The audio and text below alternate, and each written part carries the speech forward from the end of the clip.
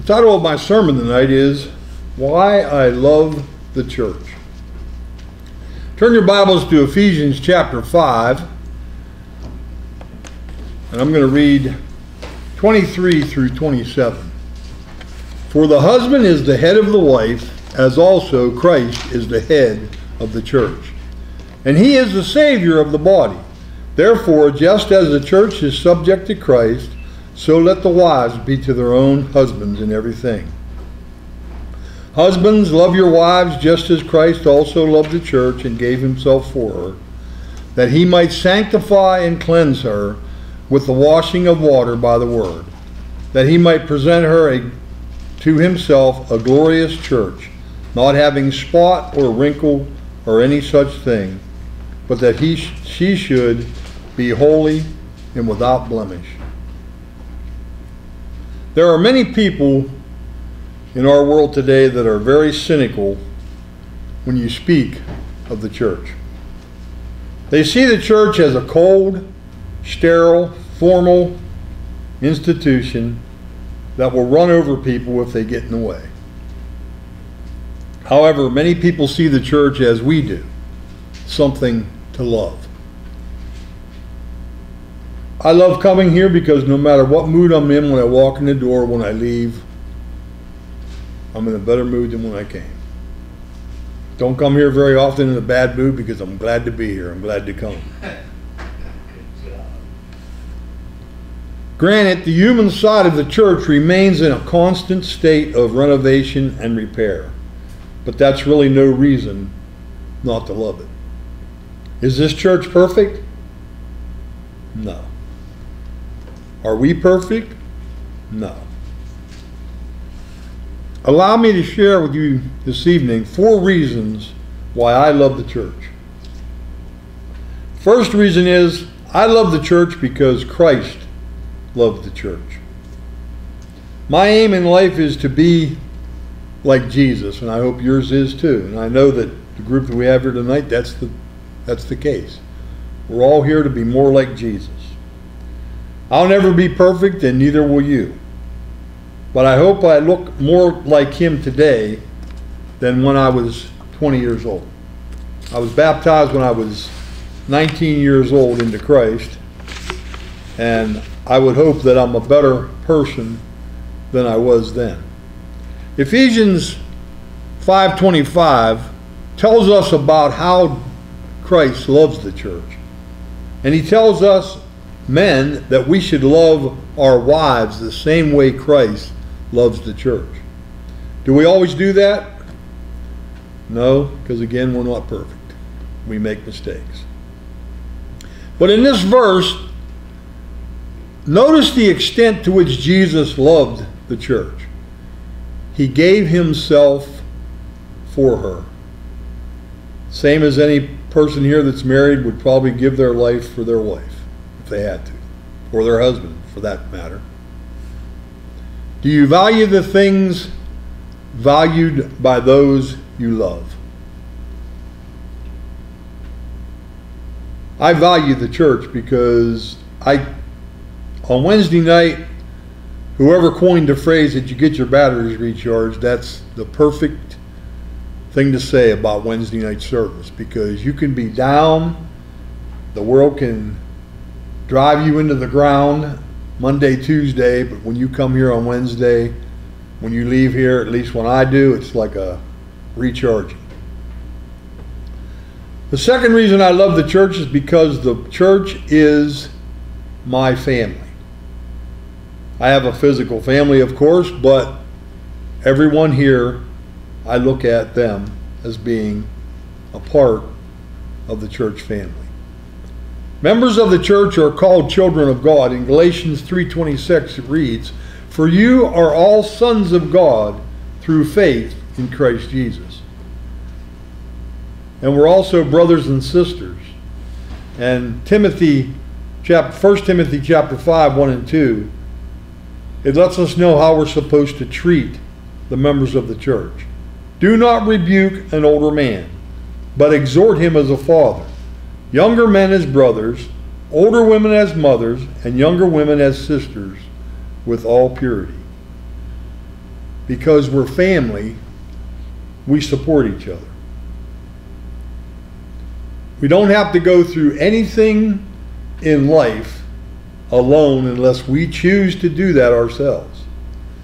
And I would recommend that if you have a problem or you're having some kind of an issue in your life, don't try to go it alone. Try to let the people in the church know, and they will support you and they will encourage you.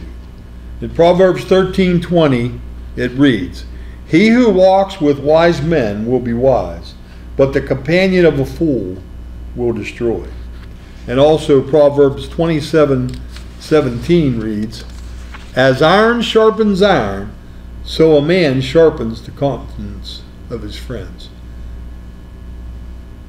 I know it sounds kind of silly to use that as a description, but really, we sharpen each other. We sharpen each other in more ways than we know. And we need to be sharpened also. Yes. We need to help each other and encourage each other, and I feel that happens here. So. And the third reason I love the church is because of its impact on the world. Don't we all really worry and fret about the condition or the state of the world?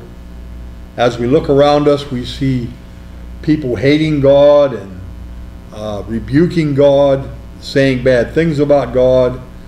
I remember the days of my younger years when they used to say that God was dead. I used to hear that all the time. God is dead. God is dead. Just think what this world would be like without the preserving influence of the church. Think about where your friends and your relatives or anybody you come in contact with would be without the Christian influence that they get from you. You may be the only Bible they see or hear. In Matthew 5:13 through 16 it says, "Believers are salt and light. You are the salt of the earth, but if the salt loses its flavor, how shall it be seasoned? It is then good for nothing but to be thrown out and trampled underfoot by men. You are the light of the world. A city that is set on a hill cannot be hidden. Nor do they light a lamp and put it under a basket, but on a lampstand. And it gives light to all who are in the house. Let your light so shine before men that they may see your good works and glorify your Father in heaven." Lots of times when I'm saying my private prayers, I end that prayer and I ask God to let me be the light on the hill to the world. Let them see Him in me to where I could lift them up. The church is a moral voice and a conscience in society, and that's why people are just trying to beat it down and drive it out because they don't want that conscience. If you're doing evil things, it's going to bother your conscience unless you're just totally evil. Sure will. And your conscience is going to let you know. And that's what the church does. And that's what we're supposed to do. We're supposed to be the conscience of the world because it's getting worse and worse, let's face it. And the fourth reason is, I love the church because it is the saved. Jesus saves, not the church. But in the church, the ones that are in the church are Jesus' saved ones. In Ephesians 5:25 through 27 it reads, and this is our text for tonight, "Husbands, love your wives just as Christ also loved the church and gave himself for her, that he might sanctify and cleanse her with the washing of water by the word, that he may present her to himself a glorious church, not having spot or wrinkle or any such thing, but that she should be holy and without blemish." We must strive to make sure that we make the church pure. And we must make it pure in our lives first, and then bring it here and make the church pure. If I'm not a part of the church, then no matter what else I accomplish in life, it's all been for nothing. I'm so glad that I was led to the church, led to the truth, and then I'm able to preach. I've mentioned this many times. If you'd have told me when I was 17 or 18 years old that I would be standing before people speaking, I would have told you that you were out of your mind. Because anytime I had to ever get up in front of the class and say anything, I always dreaded it like the plague. And that, you know, and I'm so glad that I was able to develop into being able to present the Word. But we all need to present the Word to the people that are around us. If not by word, at least by our example. I want to read this little story to you. It's called Pedal. So called Pedal. Pedal. Like pedaling a bike? Yeah. I'm going to end with this.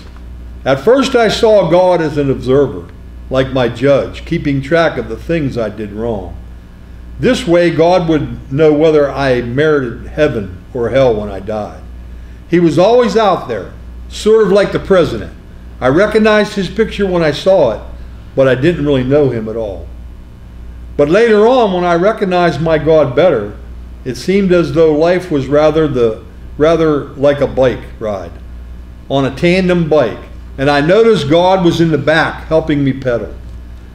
I don't know when it was that he suggested we change places, but life has not been the same since. Life with God, that makes life much more exciting. If we let God take our lives.